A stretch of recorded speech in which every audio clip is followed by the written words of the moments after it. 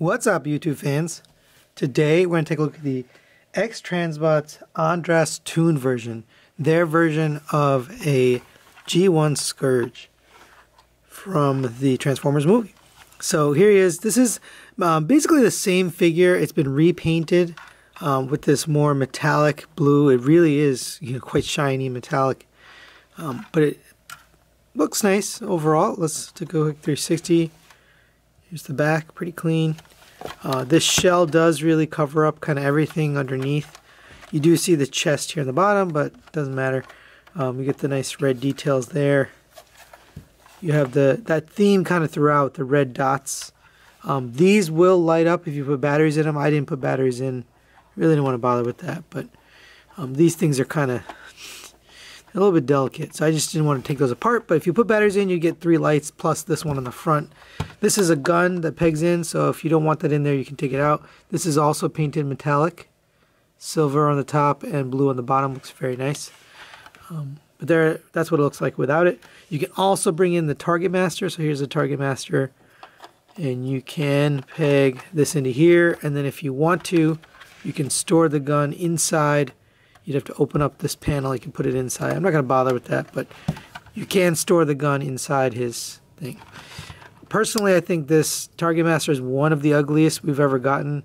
It's the same exact Target Master that they issued in the first version, so I'm going to just set that aside. We'll use this one instead. I think this one's a lot cleaner. You do have landing gear down here, so you can open these up. And he can sit on the wheels. This last one's a little bit harder to get out. You need a spudger. And you can put that one like kind of forward like that. There you go. He's rolls on those wheels just fine. He does sit on that. He also comes with one other accessory, which is his stand here. You get this translucent stand that came with several figures, I think Elagos and as well as this one. But basically there's a little slot, a spring-loaded cover here, and you can put that in, slot that into the bottom there. It is a really tight fit, but it does fit nicely, and it does look really nice on the stand. He does tend to wobble, but you can kind of stabilize him. There he is on the stand. I think it looks really nice. It's nice that they give you this stand, because if you're going to display it in this mode, you want it off the ground. Otherwise it just looks like a boat just sailing through the water. But this way at least it looks a little bit more like a spaceship that can go through go through space. So I do appreciate this. By the way, this is all the same. Everything here is the same as the original release. A little bit of a spoiler alert. Pretty much everything here is the same. There are a couple little fixes that they've made to this figure, but overall it is pretty much the exact same figure that they released, with obviously the change of the paint, significant change to the paint throughout the figure. So that's really it for this vehicle mode. I'm not going to show off the lighting here, but there's a feature there. There's one other feature, one other accessory I got in the box, which I don't know what it is. This is a little blue piece. I haven't figured it out. If I figure it out by the end of this review, then we will, use it. But for now, I'm not sure what that is. If someone knows, you can leave a comment below. Alright, so let's get him transformed. First, go ahead and take the gun out. This paint is kind of glossy. It does feel kind of, I guess, oily. But it is a paint that can scuff. So you want to be careful with the transformation. You have to kind of go in order, otherwise you will cause problems here. So go ahead and pull these panels out on the side. You can use a fingernail. I wouldn't use a spudger because I don't want to scratch this up, but that'll free up the sides here. So that'll allow us to take these panels out here. So go ahead and unpeg these panels from here, and there's just a little tabs there. And that should let you fold this out. It might help if you actually fold this down, and then you can fold this out. This panel here, you can unpeg from the side.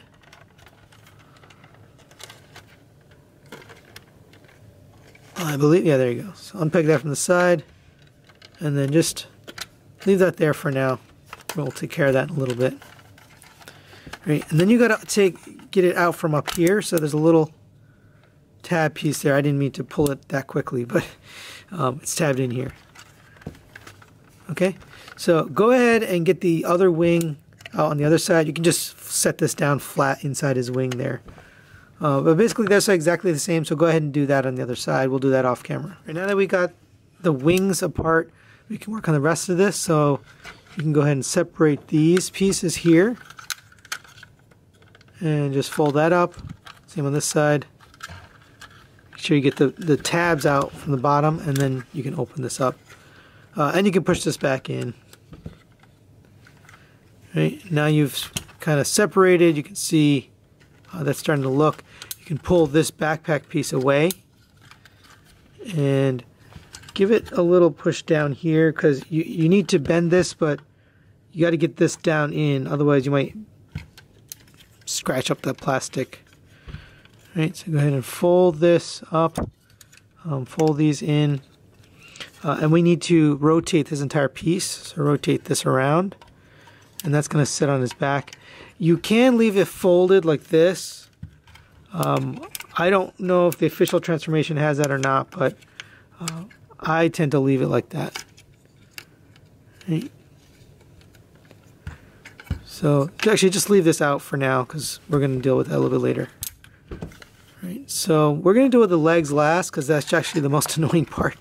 So go ahead and take his arms out. Very obviously his arms, and then fold them down like this. That's going to give you a little room to work up here. Fold this piece up, and then fold the head down. You're going to rotate this entire piece to the back, so you have the face forward. And then over here, take this piece here and fold these pieces up, fold these down, and then take the side pieces and fold those forward.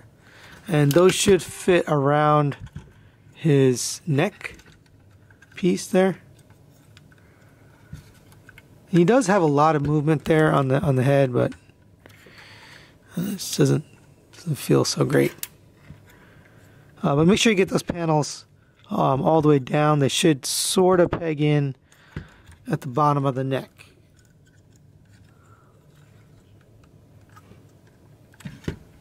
Right, now that we have that, we can take this backpack and shift that back in gently. Actually, sorry, we forgot one step. Go ahead and fold these downwards, those light pieces, and then fold this up. All right, and you can leave it kind of out like that. The wings should be kind of angled backwards. Now I'm going to take this entire backpack and shift it upwards. So this is probably the best angle to show you. So now it's shifted upwards. It can't go any further than that. There is a piece in here that hits. So that's about as far as you can go. So it should be about that high, and with this thing sitting in there. All right, we're on the final stretches here. We'll take the arms first. Go ahead and open this up. Flip out the hands, typical Masterpiece style. And he comes with those pretty in pink nails. See him on this side. Go ahead and open this up. Flip the hands out. Close that back up, and then rotate his arm. Rotate his hand. So you pretty much got the entire upper body complete. Now we're going to work on the bottom part of the legs. So pull this apart. Separate those tabs there. Rotate the legs. Make sure you're not colliding with anything, because there's a whole bunch of paint up there and we don't want to scratch that. Right, going to the back. This is probably the more irritating or annoying part of the transformation. They have improved it, but it's still a pain, even though they've improved it. So go ahead and take this wheel out. Just give you a little space. You don't have to take it all the way out, but rotate the leg about 90 degrees, or the knee, I'm sorry, 90 degrees, and then push, not the knee, this piece here. And then you're going to push this piece down. It has to come through this gap here. It's a very, very tight squeeze. I think they've increased the tolerance or the clearance there, but still, it's still tight. And it does not give me a good feeling getting that through there. I really don't like that at all. So it's pretty much the same problem as the original. you know, poor tolerance, poor clearance on that part. What's happening here? Rotate that foot a little bit, and then you should be able to peg. Oh, sorry, I guess this happened by itself, but there's a piece right here. You're going to push in, then leaves a little gap, and then you can push this together. So there's a tab here and a tab here. Make sure you have them both inside, and then I should peg into the back of his leg. All right, then you can put this down, open up the heel spur here, open up the toe. Should have something like that. And that's pretty much one leg done. So we're going to do this other one off camera. Here is Andras, all transformed up into his robot version and the Toon version. So let's take a quick 360. You can see the paint, the details. You got a lot of metallic paint now. He's dying for his Decepticon logo there. But really nicely done paint. You've got the red here, you got the metallic blue, the dark blue, the lighter blue here, the baby blue. He's got the pink nails like he had. He's got the metallic red on the feet. Going to the back, pretty clean for this character design. You know, it's not really X-Transbots really didn't have much choice in terms of what the back's going to look like. He is a little bit back heavy because of all the kibble here, but that is mostly due to the design of this character. All in all, a very good looking figure, a very good looking robot mode overall. So he does come with some accessories. Actually, before we use the accessories, let's take a look at his articulation. So the head is on a, and that's one of the issues. This was an issue before, it's still an issue. These parts tend to pop off, fall off. The back parts also tend to pop off like that. You do have to be careful with those. You don't want to break them, but they do pop off versus just cracking off. But continuing on, you do have a head on a rotation. He can look up a little bit, down a little bit.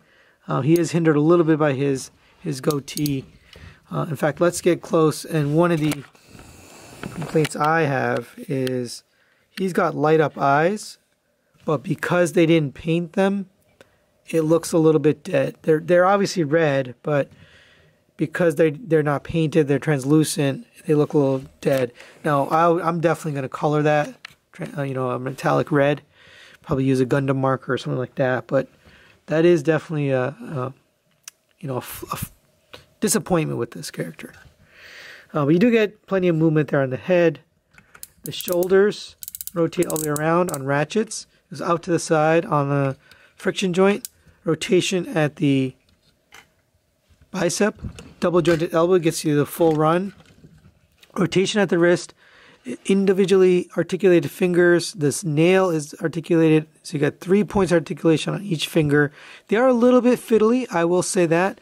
They do feel a little better than the original in terms of the fiddliness. I think they've improved the tolerance, but overall it's very similar to the original.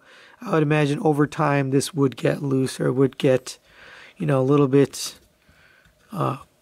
annoying to mess with because it does tend to move very easily. But you can also do dynamic poses like that. You do have a rotation at the... Thought we had a rotation. Oh yeah, we do. Rotation at the waist. You get a couple of clicks out of that.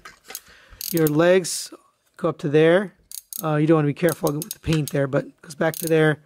Both on friction joints, and then out to the side on, or say, forward and backwards on a ratchet, and then out to the side on a friction joint. Just noticing that it does rub, so you really want to be careful when you get the leg up in there.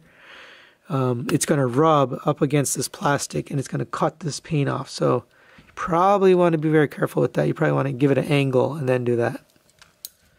Right. Speaking of that, you have a rotation at the thigh. You have a double jointed knee, although it doesn't get you the full run because of that, but you have this bend here, and then you have this bottom bend too.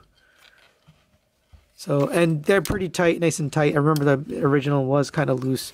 You do have ankle tilt, but unfortunately it is very, very loose. I wish this was something they fixed. So when you put the feet out, let's see, you put them angle like this, A stance, put them down, the feet don't sit flat. They push up, and it's just a flaw in the design. I don't know why they haven't fixed that. You also have articulation back here on these, so you can get up to there. I would be careful because it is kind of rubbing, so just make sure you got some clearance there. But it gets all the way out to there, all the way down to there. And you can go in and out on that joint as well. So lots of articulation on this guy. The feet really kind of bug me there. You can use his gun in this hand, so go ahead and take the gun. Typical tab system. That tab's in there. I do remember the original had trouble tabbing. This one tabs very securely, so they must have fixed the tolerance on that. You can also take his Target Master, and I believe you have to move this hand in order to get it into his hand. One of the arms for the Target Master has to get moved. But then it tabs in just like the other one, I believe. Let's see. Yeah. And then you can get that into his hand like that. It's not the best looking Target Master, honestly. I'd rather just not use it. In fact, just not going in there. But let's do his transformation so you can see what he looks like. So go ahead and open up the legs. And those are going to are accordion all the way down. Open up the feet down here. The heel and the toe. You're going to rotate the body so that the handle ends up in his back. Bring the arms down. Bring this down to his back. Oh, I guess we had him slightly mistransformed. You're supposed to have this part out for the gun mode.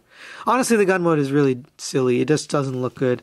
I'd rather just leave him in his Target Master mode because he doesn't hold it well and it looks really bad. So you might as well just leave it in this mode because he looks better at least in this mode. So there he is with the Target Master. I'll just show you close up.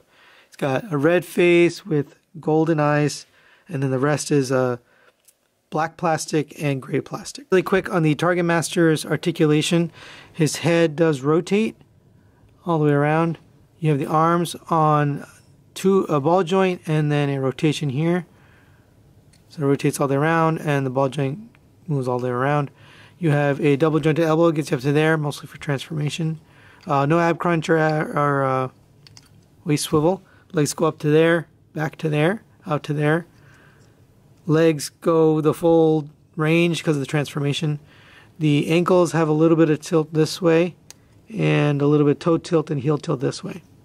So pretty articulated, just not the best transformation. He does actually look good next to Andras. And for a quick comparison, there he is with the Fans Toys Galvatron and the Fans Toys Cyclonus. He is a little bit small in this lineup. He actually comes up to, I'd say, the middle of Galvatron's face. So he's a little bit on the short side and also a little bit on the small side when it comes to his body. But this is the only masterpiece version of Scourge that we have. So, you know, what are you going to do? So final thoughts on this guy. He looks really nice. He's got a very, very nice paint job. Definitely better than the original. I think it just stands out on a shelf. It's shiny. It's got the right colors. But he's got a lot of the same problems that the original had. So the paint, while it looks good, you really have to be careful when you're transforming because there's a lot of collision. They still have the foot problem that they had before. Although you get a nice ankle tilt, these feet just don't hold, and I don't know if it's maybe the joint they used here. Unfortunately, there's no screw to tighten. It's on a pin. I don't know why they do that, but it's on a pin, so you can't tighten that. So he ends up just collapsing on his own foot, which is very irritating. And then the transformation for that foot is almost as frustrating as the original. A little bit better. I would honestly, it looks like they made a little bit of clearance to help with that. I forgot to talk about this detail. There is a little bit of a red, detail there on his side. It kind of harkens to the Unicron sort of look with those little eyes, but that does look nice. So I do recommend it if you don't have a version of this character. If you already have the original version of this, then I don't know if this is really worth the increased price. There aren't a lot of improvements other than the paint, so leave that up to you. I personally didn't have this character. I had an older version, and my copy had a lot of problems, so I'm happy to replace it with this until we get Fans Toys. So that's really it for today. Thanks for watching. We'll see you next time. Oh, hey, you're still here. Well, while you're here, might as well take a look at this box. A little bit of bonus footage. So I believe they've redesigned this box. I don't know if this artwork is new, but I believe this artwork may be new. So there are some figures on here. You've got Motormaster, Springer, who hasn't come out yet. Cup, who hasn't come out yet. All their Stunticons over here. You've got, Stunticon. You've got Savant and, the version of Skids. Some older figures. You got Arcos and their Cliff Jumper back here. You got some other old figures. So nice little thing there. On the side it says, "He who fears is already extinct," whatever that means. And then on the bottom they've got the Autobot Spike, which they still haven't shown us any, I guess, models of it yet. We've just seen the renders. We haven't seen actual prototypes. That's really it. But thanks for those that stick around all the way to the end and watch this. Appreciate y'all. Thank you. Bye.